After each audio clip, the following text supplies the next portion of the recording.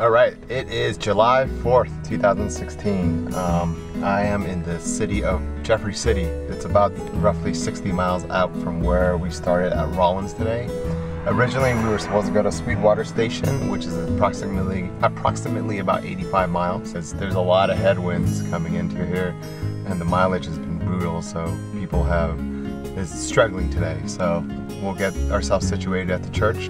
But yeah, that's about it. I am going to wait here and make sure all our riders come in safe and sound.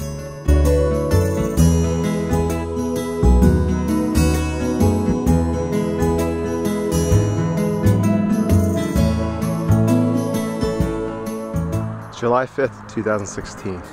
Today we rode from Jeffrey City all the way to Landers, Wyoming. And we are staying at the Sleeping Bear RV Park. I had one of the best downhills ever from all the way up there over at Beaver Creek Rim, all the way down a good 4 or 5 miles downhill without even doing anything, just coasting. Awesome.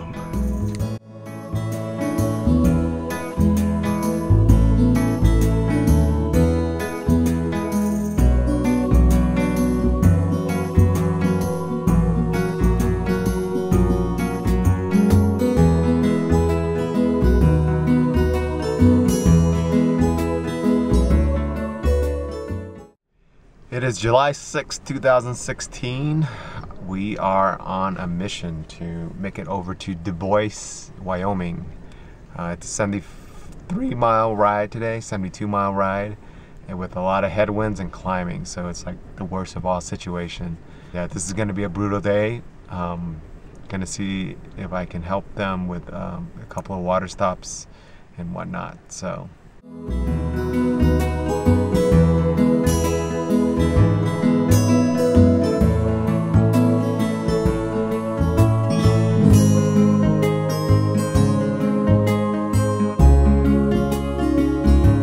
July 7th, 2016. I am on my way into Tetons National Park. I'm actually on the 20-mile mark. There's about 40 miles left to go and entering into the national park there. Not too much wind, not as much traffic as before, but it's just a steady climb up the Togwooty Pass, which is another continental divide crossing. This one's going to scale over 9,000 feet of climbing. So I'm up close to 8 right now, so just about roughly about 2 more thousand to go. So I still have a long way, but just taking my time, enjoying the ride, stopping at every single one of these historic markers.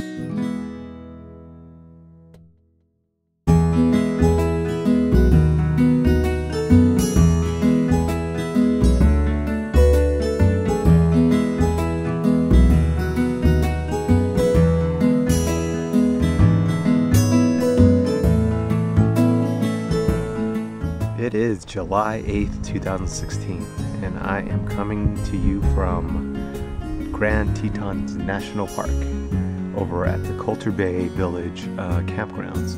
All of our participants are out and about exploring the national park itself. It's beautiful here, it's green, it's primitive, it is incredibly quiet, and we are taking a layover day today. We're going to be heading into Yellowstone tomorrow, so that's going to be even better. It is July 9th, 2016. I am in Yellowstone finally, so I'm doing some driving duties, but made it over here to Old Faithful. It's supposed to erupt in about an hour, so I'll stick around for that before I take off. But this whole lodge and village thing is ridiculously big and ginormous, so I'm not gonna walk around and see that. Other than that, that is it for today, and we head off to West Yellowstone for the night.